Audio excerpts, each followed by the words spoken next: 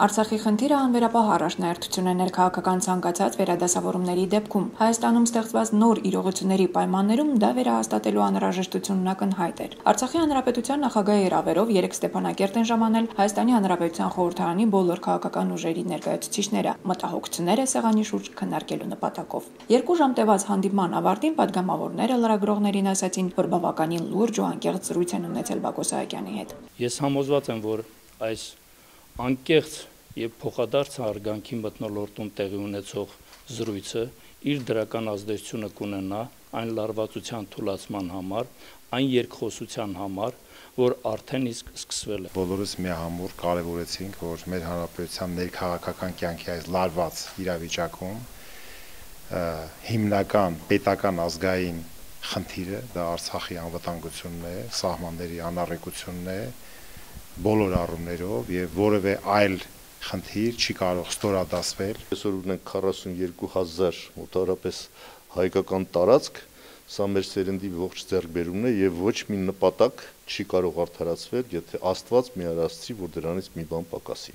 Այն պայմաններում, երբ իրադարձությունները Երևանում եւ Հայաստանի Հանրապետությունում զարգանում են սրընթաց րոպե առ րոպե,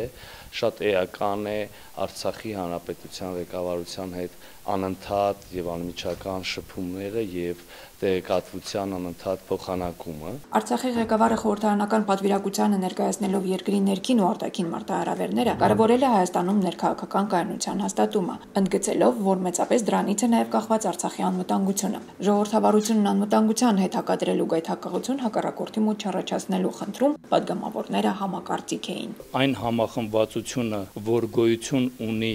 ժողովրդի մեջ, պետք է տեղափոխել նաեւ սահման։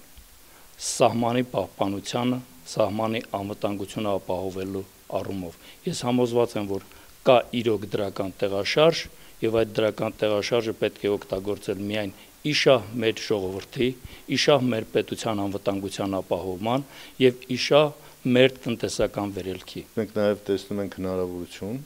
որ այս համաժողովրդական շարժումը ոչ թե պետք է բերի նրան, որ Ադրբեջանը գայթակղվի, այլ պետք է ընդհակառակը հասնենք նրան, որ սա զսպի Ադրբեջանին, որ մենք այս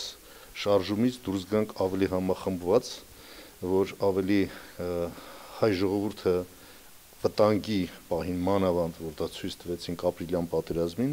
հիմա շատ ավելի պետք է այդ համախմբվածությունը հանդես բերի եւ շարժումը տալիս է դրա հնարավորությունը, մենք պետք է այս շարժումից դուրս գանք ավելի հզորացած հենց այդ առումով։ Ժողովրդավարությունն անվտանգության հետ հակադրելու գայթակղություն հակառակորդի մոտ չառաջացնելու խնդրում պատգամավորները համակարծիք էին։ Ուստի նոր շարժման հանգուցալուծումը ոչ միայն խաղաղ պիտի լինի, այլ նաեւ հնարավորինս արագ։ Մայիսի 8-ին ենթադրում ենք, որ հանգուցալուծումը պետք է լինի դրական եւ մենք ունենանք որոշակի հանգուցալուծ կայունության ապահովման նաեւ իրավիճակ։ Հանդիպմանը նաև Ադրբեջանա-Ղարաբաղյան հակամարտության շուրջ բանակցային գործընթացի մասին են փոխանակվել տեղեկություններով։ Նոր իրողությունները նաև անդրադարձվում են այս գործընթացի վրա։ Բանակցային գործընթացը շարունակվելու այն ֆորմատով, որով որ կա, մենք կարող ենք դա վստահել, որ դա ԵԱՀԿ Մինսկի խմբի համանախագահների ֆորմատն է։